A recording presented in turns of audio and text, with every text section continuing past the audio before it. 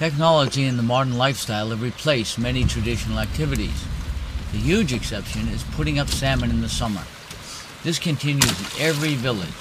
There have been changes in techniques and methods, yet the intensity and importance of fishing has not faded. Long ago, before freezers and canning procedures were available in the villages, people dried fish to the point that they could be stored in the cache without going sour or getting moldy. Fish prepared like that tastes good, but it's so dry it's rather difficult to eat.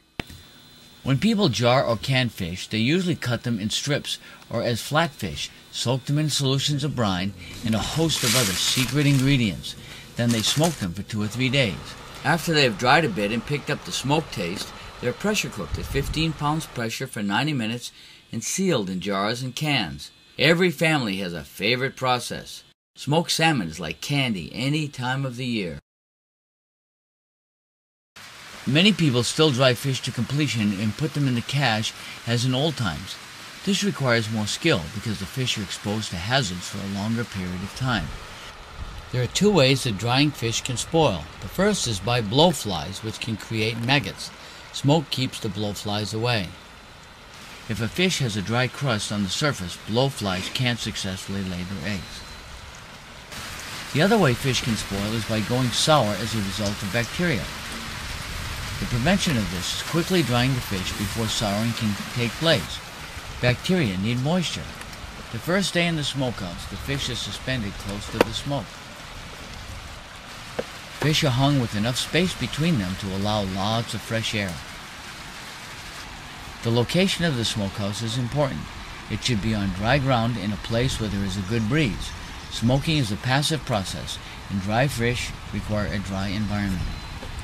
Different families use different types of wood for smoking the fish. Some use birch, some use cottonwood, some use alder. No one uses spruce unless there's no other alternative. Our family uses cottonwood for fish to cut for dogs, as cottonwood is easy to get. We use alder for smoking fish for human consumption, and we use a bit of birch in rainy weather to provide heat to accelerate the drying process. Birch tends to taste a little strong if used in excess. We move the smudge pot around to respond to the breezes blowing through the smokehouse. Most families who are serious about fishing have a fish raft. Wire extends into the water that allows fresh water to flow over the fish, but doesn't allow the fish to escape. Fish can stay in the fish raft for many hours without spoiling. Most fish rafts have a cutting table covered with spruce bark or other rough surface that's easy to clean. There's a variety of ways to cut fish, and every family feels like its way is best. It probably is for their smokehouse and location. Upriver fish are different from downriver fish. River valleys are different from the tundra. Fish are cut differently in rainy weather than they are in sunny weather. Fish must be cut thin during rainy times. They can be cut thicker when the forecast calls for dry weather. The main idea is to cut the fish thin enough so they dry before going sour. At the same time, there should be as little waste as possible. The question is always, how much do we leave on the backbone? And what do we do with the meat that we have to leave on the backbone?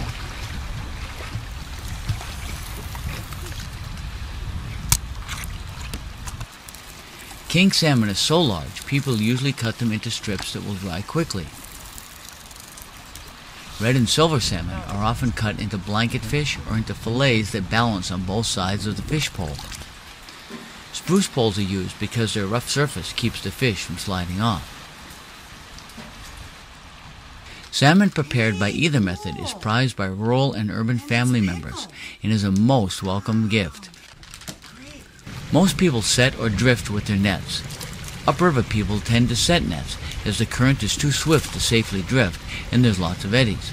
Downriver people tend to drift because there are not as many eddies as there are families who want to fish.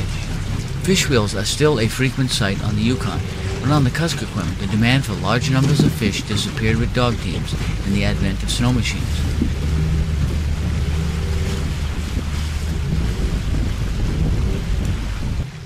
There is a considerable pride and a sense of satisfaction that comes from a successful salmon season. Fish camp is a highlight of the year.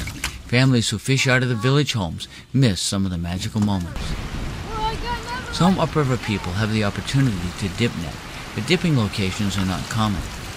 Economic demands force many village people to work at 9-to-5 jobs, but those who are able to escape the routine are most thankful for the chance to reconnect with the resources of the land.